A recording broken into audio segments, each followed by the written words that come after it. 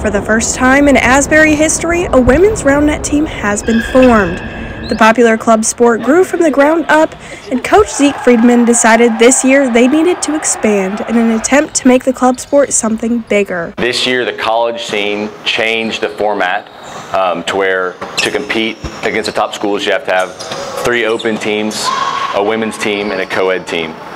When the mention of starting a women's team began, interest was sparked immediately in many students. When the men's team revamped, I was like, man, I really wish that I could join, but I only saw guys joining. So when the Instagram post went out from the Roundnet team that they were wanting women, the friend I was with, I was like, oh, I'm doing it, no question about it.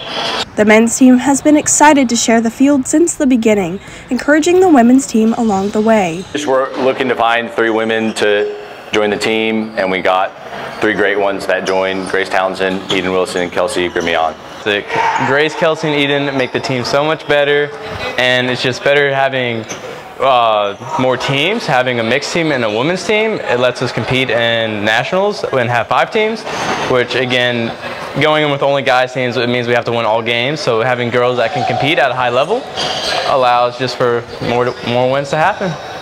The spring season has included bigger tournaments thanks to the team's expansion. The team hopes to continue to grow next school year.